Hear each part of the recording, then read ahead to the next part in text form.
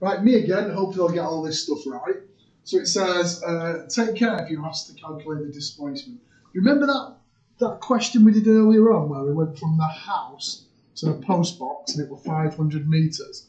And then I came back from the post box to college and it was minus 500 back to the house and minus 3,000 to college. So I was actually minus 3,000 metres away in terms of my displacement. Now I can show it on velocity time graphs. My positive direction, my travel in the positive direction, is shown as being above the x-axis. So this is going in the positive direction. Anything which is below is going in the negative direction. It's coming back towards us. So negative direction there. So in terms of a distance, I'm not bothered about the direction. So I just added it together. So in terms of the distance for distance travelled from the house to the college, like 4,000 metres. But in terms of the displacement, anything negative is taken away, and I had minus 3,000 for it. So I didn't really care, but with the displacement, I always take away the negative areas. So go to the next page. Right, so I've got a journey here. It says describe the journey. Really? Right. So let's have a think about this then. Let's have a look at this part here. So the first part is I start at 2 meters per second and I accelerate uniformly.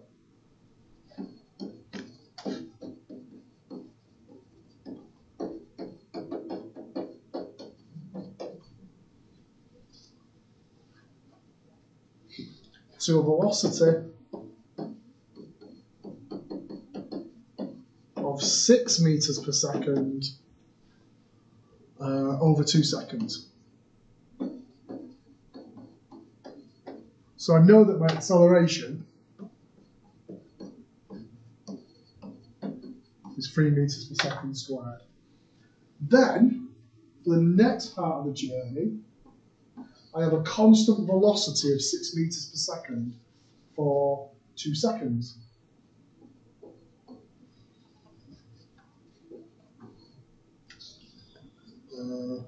So maintain a constant velocity. Oops.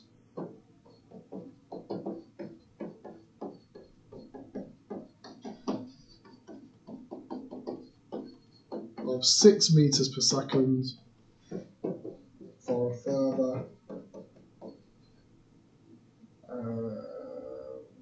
2 seconds. There we go.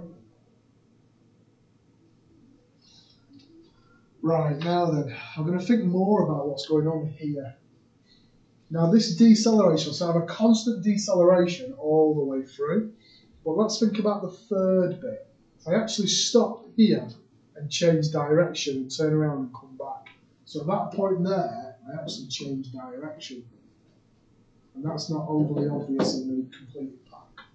Right, so, what do I do?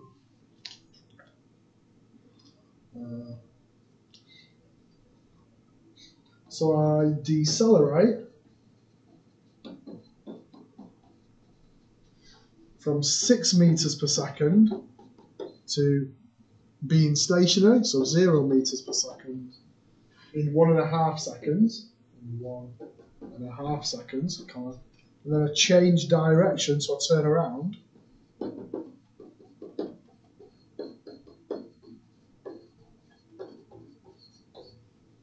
And then this last bit here, as I keep on going down, so I then. So this is a funny one really, because I'm decelerating in the positive direction, but now I'm accelerating in the negative direction. So I continue deceleration.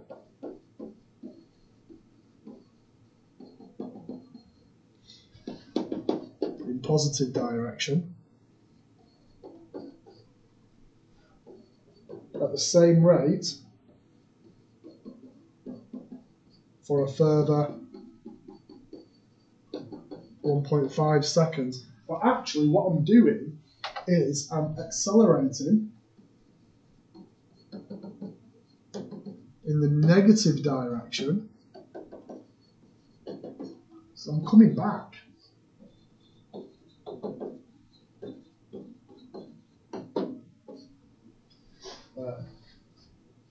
Give me a chance to copy that bit down.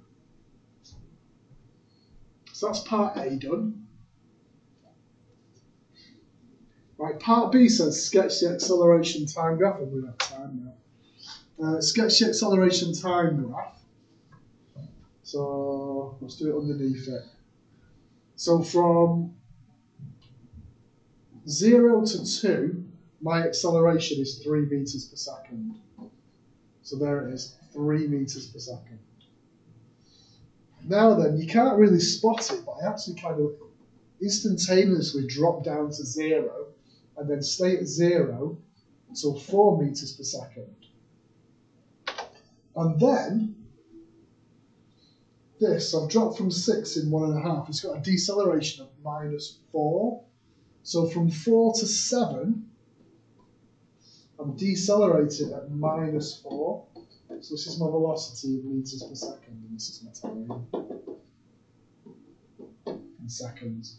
So that deceleration there is, so it's like -6 over 1.5, gives me -4. So what I've got from 4 going through to 7 is at -4. But randomly, it's like an instantaneous change, which isn't true in real life, is it? But it is for us, for our assumptions. C says the total distance travelled and the final displacement. So C, so total distance. So let's look at the positive bit. So that's going to be a half of, I'll try to remember how to do the area of a trapezium. 2 plus 5.5 times 6. And then I'm going to add on the bit at the bottom, which is a half base times height, because that's just a triangle. So a half, 1.5 times 6 going in the opposite direction. There. Which gives me, should give me roughly 29 meters. There. Now for my total displacement, I've got my positive, but then the bit underneath is negative, it's coming back. So I've gone forward that distance and now I'm coming back. So I've got a minus.